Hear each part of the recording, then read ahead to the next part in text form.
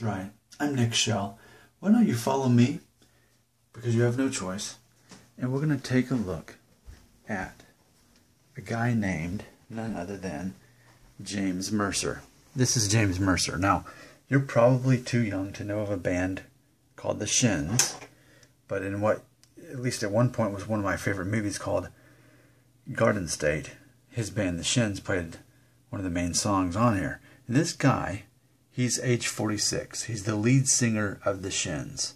And he looks like Kevin Spacey, but he's not Kevin Spacey. Again, he's 46 years old. Now, the pictures you see may be more recent. They may be a few years old. But I'll let you be the judge on what Norwood he is. I'm actually going to go with 4, especially based on that picture. The way he has his hairstyle, he pushes his hair forward, but it doesn't quite come across as a comb-over. Maybe someone even say it's a strong 3. I definitely have more hair than this, and I know that. See, look at that. It's interesting because for me, you know, I'm 4 years away from turning 40, and I keep trying to wonder what will I look like as far as my hair goes when I am 40. Now this is the guy again. He is 46. So the thing that's different about him though compared to my hair is I don't see thinning with his hair.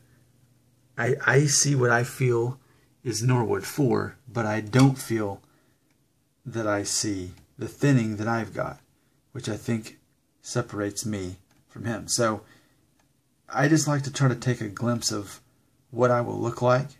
Okay, that's not him anymore. But I like to take a look at what I might look like when I'm 40. Will I end up being the guy that just shaves my head or not? It's not something I'm anxious about. It's just something I'm curious about. Because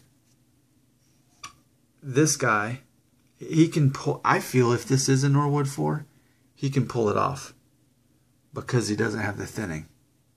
So, those are my thoughts on James Mercer. Perhaps this is a look at me in the next couple of years as I migrate to, or transition closer to official Norwood 4.